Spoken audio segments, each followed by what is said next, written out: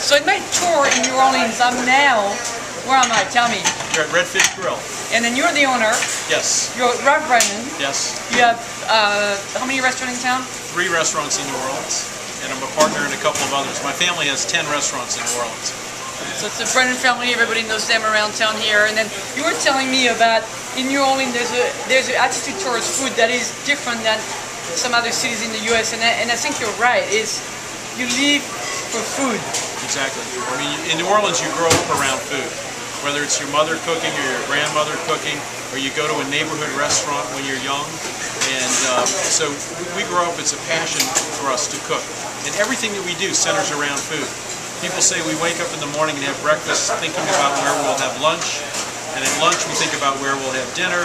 And at dinner we think about breakfast the next morning. So we never stop. It's I'm actually going from one place to another place, and I feel that. And I'm driving in the streets, and you feel that there's a soul here. And then it just transpires into the food. I don't know which way it came. If the food transpired to the soul or the other way around. But it's so warm and welcoming and so nice. So now I'm going to try the specialty of the restaurant here, which is, tell us what it is. We call these barbecued oysters. They're not really cooked on a grill. They're deep fried. And then we put a sauce on it made with Crystal hot sauce, which is a local hot sauce made here. And one of my cousins was married to the man that owns that company. And so that's when we started using Crystal, and we put a little butter in it, and then we top it with some blue cheese and blue cheese sauce. And then is it spicy or not spicy? It's moderately spicy. Well, it's spicy with what? What's the spice? The peppers from the Crystal hot sauce. Oh, right, yeah. And then, of course, the oyster from the Gulf. Yes, the Gulf oysters, that's all we use. And that's which you've been using all the time, right? You didn't stop using them during the spill. We did not stop using them during the spill. We were able to get the oysters. We did have some issues with raw oysters because they lost the salt flavor.